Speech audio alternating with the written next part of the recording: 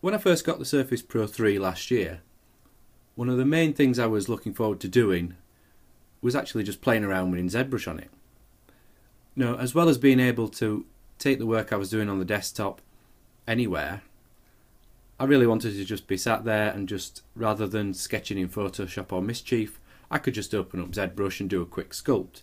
You know, just play around with some of the tools, do some practicing, or like I said, just continue work that I was working on the desktop.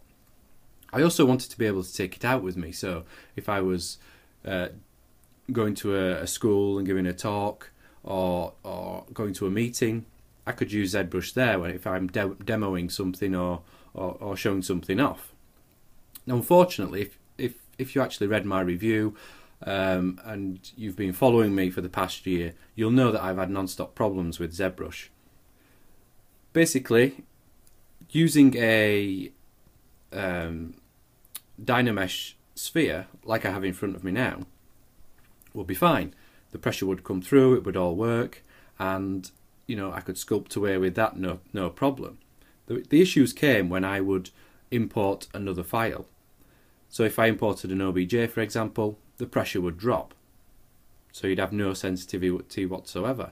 Even if you loaded in a file you'd just been working on your desktop, the pressure wouldn't come through. So for me, this just made ZBrush unusable on the Surface Pro 3. Apart from, like I say, doing quick sculpts with Dynamesh, or you know, just generally playing around with it. Now, unfortunately, I've been asked quite a lot over the past year my opinion of the Surface Pro 3 when people have been comparing that to the Cintiq Companion 2, and I've just had to say, from my experience, I couldn't recommend buying a Surface Pro 3 if you're a heavy ZBrush user. So that's quite sad in a way, because I like the Surface Pro 3 and I use it for Maya, I use it for Mischief and Photoshop, and I use it a lot for writing documents and things.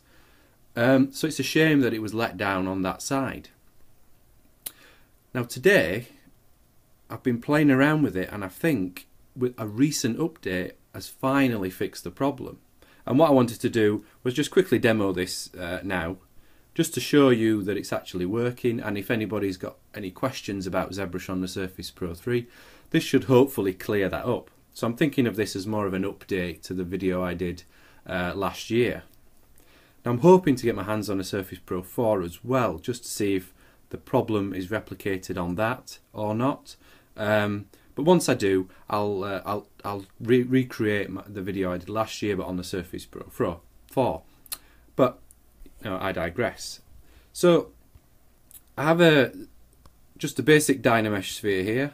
So if I just zoom in, just do some sculpting, you can see there the pressure is coming along well. And like I said before, this wasn't an issue previously. You know, we could sculpt away on something like this and the pressure would come through fine. Just make the brush a bit bigger. So that was fine. So the problems came when I was importing other files. So let's just go straight ahead and import an OBJ. Let's find where that's gone. There we go. Spin this around. So this is from a file I was working on sort of earlier on, sort of at the middle of the year. Let's just add a couple of divisions. Make the brush a bit bigger.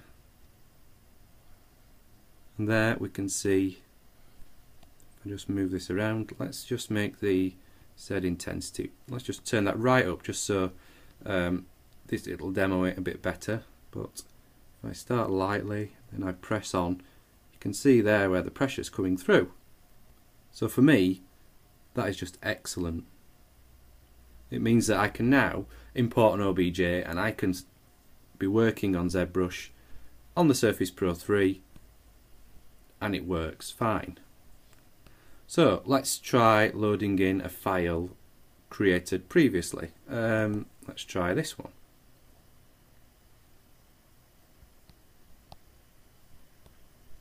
Where is he?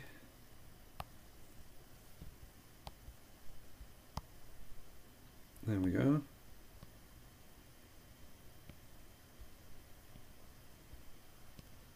So this has been sculpted and edited on the desktop. And again, previously I wouldn't have been able to load in a file like this, but let's just press down hard, lighter, press down, lighter.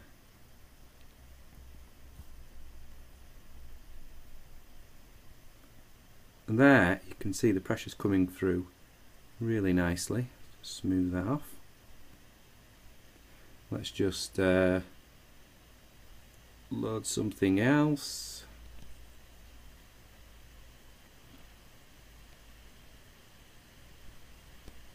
Give this guy a go. Make sure we've got his head. Turn colorize off just so we can see it a bit better.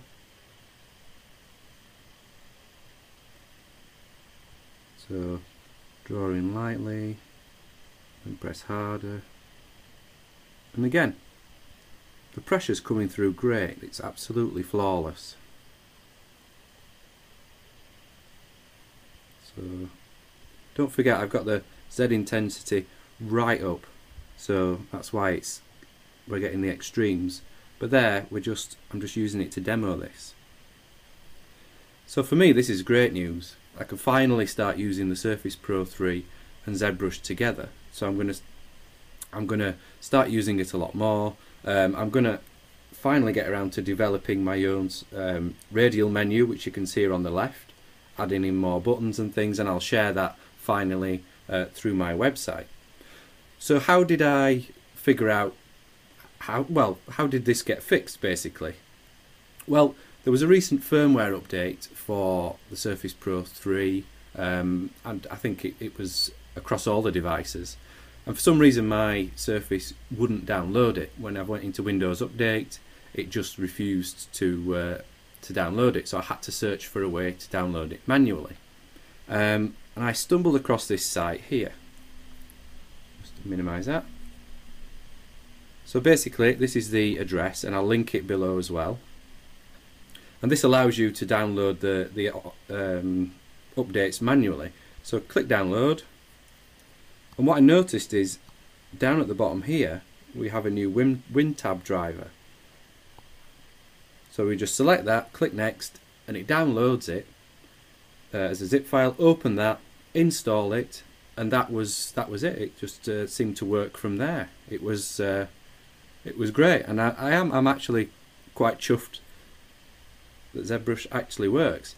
Now, like I said at the beginning, it may be a fluke, it may not work again tomorrow, but I'm just going to keep playing around in ZBrush now, keep pushing it, and just see how stable this is. But for now, I've been probably trying it on and off for the past couple of days, and using it for an hour or so, and it does seem quite stable. So yep. So for me, that I'm really happy, and I just wanted to share this with you. If you've got a Surface Pro 3 and you've been struggling like I have, then this is a fix if it's not already fixed for you. And also I wanted to do this video as an update just for people that are asking me about ZBrush on the Surface Pro 3. I can finally say yes, it works, and recommend it. And also, if you don't want to use a keyboard, the radial menu application is great for giving you the keys on the screen so that you can just fly around your models and do some basic sculpting. So I think that's it, and like I said, I'm hoping to get my hands on a Surface Pro 4 at some point, so I will also do a full video review of that, demoing all the key applications. But for now, I hope you found this video interesting. If so, please give me a like and also subscribe. And that's it for now. I will catch you next time.